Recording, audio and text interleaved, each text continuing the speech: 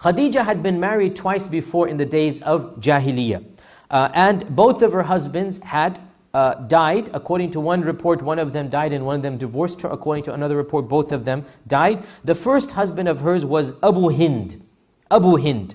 And this marriage resulted in two sons, Hind and Hala.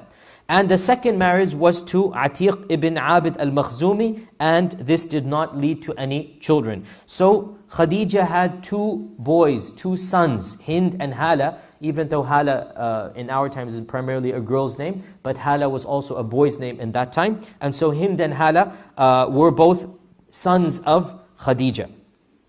It is also rumored that she had other children from the second husband, but the people have differed about that. We don't have any reference of them. So most likely she only had two of the sons. And the most famous of them is Hind. Hind accepted Islam along with his mother Khadeejah. We don't know much about Hala, whether he accepted Islam or not. Hind accepted Islam along with his mother, and he died a shaheed in one of the battles after the death of the Prophet Muhammad sallallahu alaihi wasallam.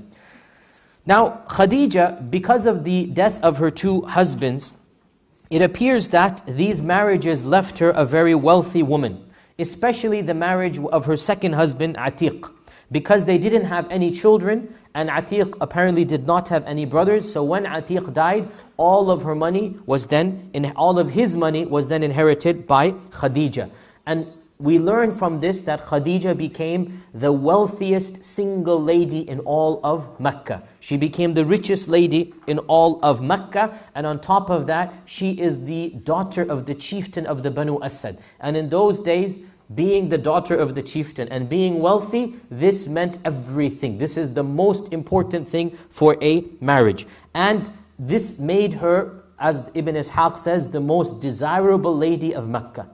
She was the one that all of the suitors would be interested in, but she herself, after having been married twice, she did not apparently see any need to get married again until, as we will come to, the Prophet ﷺ. Now Khadeejah, as we said, had been left with a lot of money. And she is one of the wealthiest, if not the wealthiest lady of all of Mecca. And this also shows us that we know that Jahili society did not allow women to rise up. We know that Jahili society put women down. They had killed daughters at birth. They would not allow women to inherit, the general rule. Nonetheless, once in a while, it would happen that a woman would inherit money, such as the case of Khadeejah. And so it's not as if it was a blanket rule that no woman could ever do anything.